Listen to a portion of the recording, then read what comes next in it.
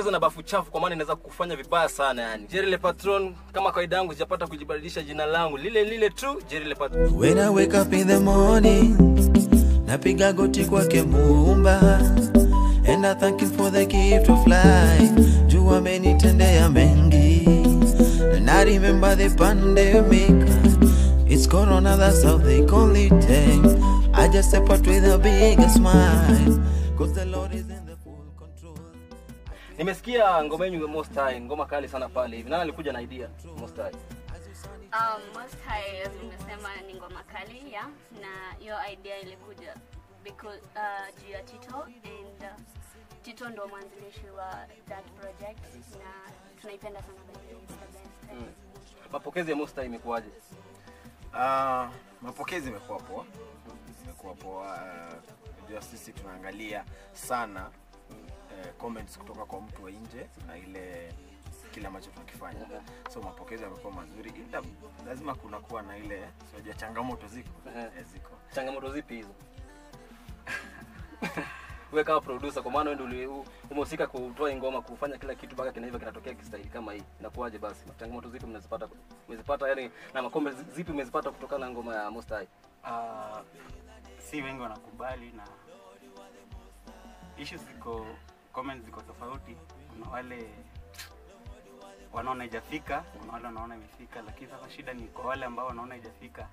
Hakuna mwenye ako na courage ama boldness ya kuja kuambia brother hapa hujafika. Mambo yanasema chini pale, lakini yatafika tu, mkono ni ndogo.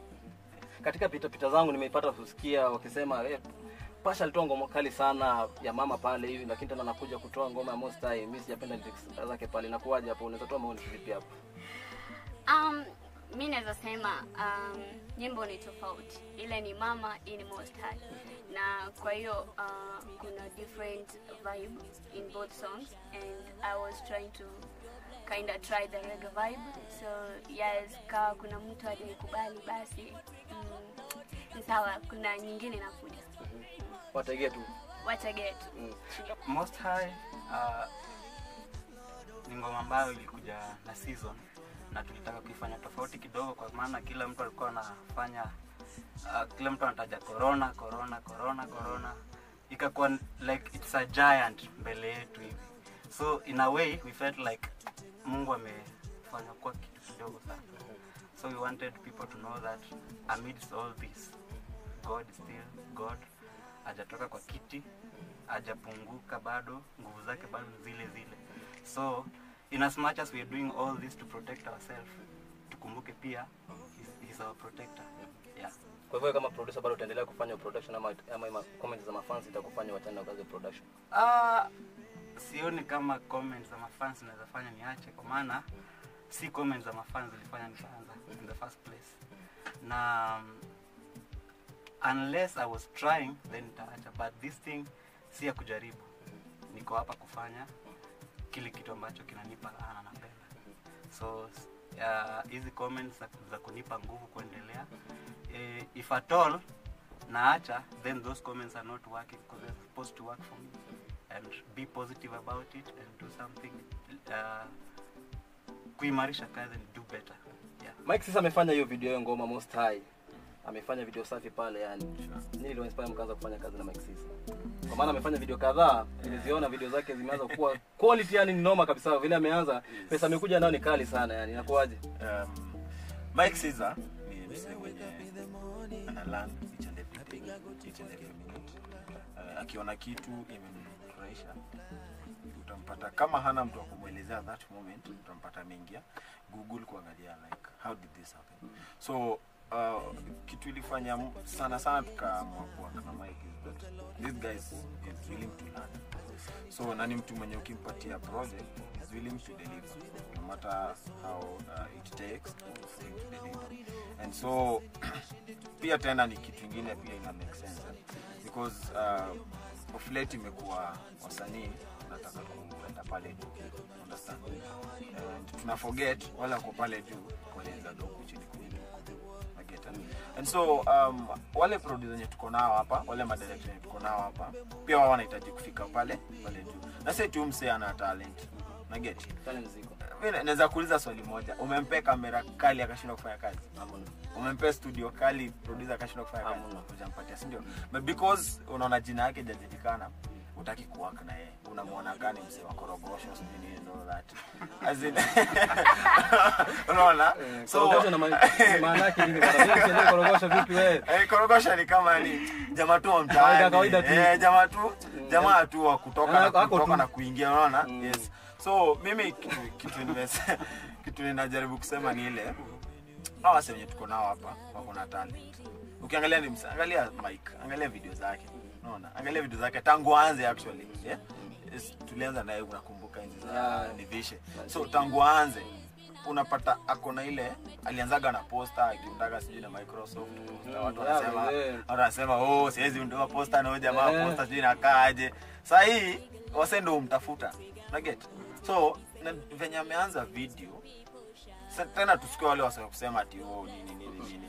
So wale wenye wako pale juu walitoka hapa kwenye na wale wenye tuko nao hapa wacha basi tutoke nao because umse haizi enda kushoot mandege huko ndio ajulikane hapa tuende mambo na nyinyi unajua lakini wanasema nabii ana heshima kwa nini nyinyi mmkubalia sana hivyo? Kwa sababu we all have one goal and the goal is success. Titoh mara ya mwisho kupost pale kwenye mtandao wa Facebook ilikuwa Mei 15. Kufikia sasa hizi jamaa post chochote inakuwaje hapo? Unajua sipendi sana kuwa mtandaoni. Kwa sababu sitaki watu wanisome sana. Ama wale mafans wale walitoa ma comments mbaya inakuwa imekubana ama yake. Sio kweli. Hata before actually that date hata mustaya alikuwa ametoka, si ndio? Yeah. What happens is that mimi utakani nakuja nina post kitu na surprise tu and that's all, you understand? Juu picha ya mwisho ulipost pale ama post yote ulishare ya mwisho ilikuwa ya kushare ile post ya Most High. Lakini kufikia baada hapo hakuna kabisa yani. Yeah, I understand. But kitu mimi ufanya ni ile I'm trying to create my fan page pole. Sitaki unajua kuna ile unapata mtu uko pale Facebook you have so many likes but ni ile like for like. So nataka mtu ani like for what I'm doing. So niwa nina post kitu and then ninatulia na post tena. Itafika ile time yenye nitakuwa ninawajazia every minute. But for now it's just a step by step creating the account ni grow hivyo. Kwa nini jina Clarice umeibana hivyo hujaweka wazi kwa mafansi wako? Kwa maana mimi ndo naijua tu watu waijue. Jerry. Mimi naijua tu watu waijue. Kweli? Watu wajui Clarice. Majina yangu kweli ni Clarice Wangoi lakini jina la usanii ni Pasha na ni kwa sababu niletaka hivyo iwe hivyo. So Clarice ni kwa sababu ni ngumu kuitamka kwa watu wengi yani. Kaleson kwanza itamsumbua sana. Kaleson kwanza itamsumbua sana. So kwa hiyo nikaona ni vizuri nifanye nijiite jina ambayo itakuwa rahisi kutamkika. Bora utoe sadaka kanisani ama kumpatia yule ombaomba pale barabarani? Ile sadaka. Kwa sababu gani? Sababu watu wengine wale watu ambao wamekaa huko barabarani ama wanaomba like kama street kids naweza wapea nawapeanga but sometimes you give these kids money and then wanaenda wana buy glue or some stuff and now I would prefer to give sadaka maybe hata sadaka inaweza wabaia manguo ama yani in another way that's why I prefer sadaka. Hapo sawa. Kwa mtu anataka kununua account yako ya YouTube kwa shilingi milioni 8 utakubali ama utakataa? Sasa hivi. Sasa hivi. Ndio mimi. Hapana. I won't. Hawezi kubali. Kwa nini? Kwa sababu najua niko na uwezo wa kufikisha hiyo milioni. Nikikuhitaji nitakupata kwa bangi, kwa nyumba ya bangi ama kwa nyumba ya mwanamke? Nipata kwa nyumba ya mwanamke ambaye mama. Ushaguzwa na Roho Mtakatifu pale kanisani ukaanguka chini wewe.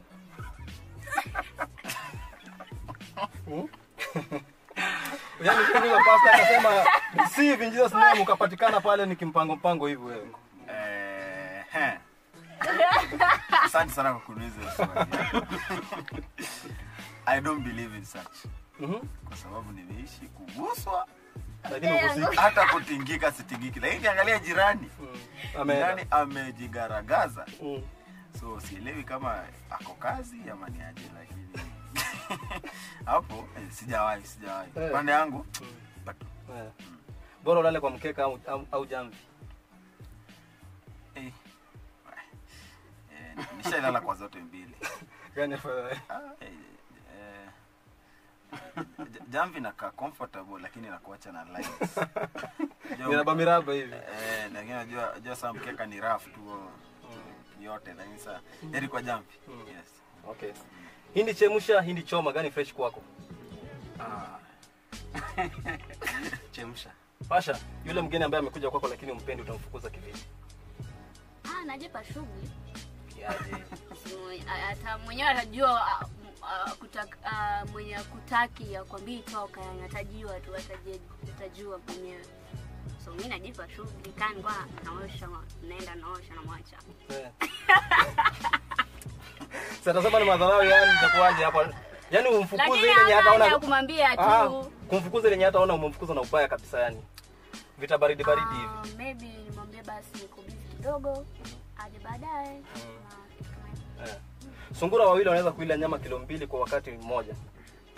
Tuseme kama dakika 4 hivi. Wakiwa 4 watakula kwa nyama kwa wakati gani? Wacha sasa kuambia tatu. Mimi na hesabu hapana. Wewe? Hebu rudi. Sungura wawili wanaweza kula nyama nusu kilo kwa wakati mmoja, muda kama dakika 4 hivi. Wakiwa 4 watakula kwa dakika ngapi? Nenda nifanye revision next time, jibu nakuja nayo. Kwako?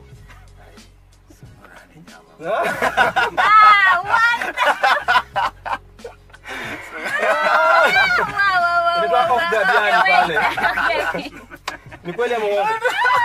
Ni kweli. Lakini huyu Sungura ali nyama hao nao.